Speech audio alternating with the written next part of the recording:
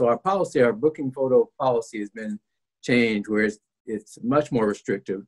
It really prohibits the release of booking photos except for a couple of situations. If there's a danger or threat to the community and that booking photo would warn the community of that danger.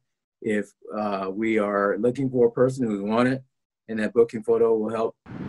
Our whole criminal justice system is based on innocent until proven guilty.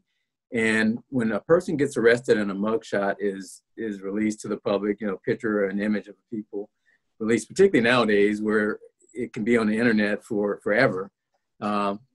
Oftentimes, or sometimes anyway, people never are convicted of those crimes. So that could have lasting effects on an individual's, you know, prospects for employment, you know, and other opportunities. If you see Black and brown men all the time you see these mugshots either on television, news, movies, you name it, the media source, and the mind begins to associate that group with that type of activity. And there's a lot of science out there on this topic. The only concern from the victim side of it is how are they categorizing and who is deciding which ones should be released to the public and what is that criteria?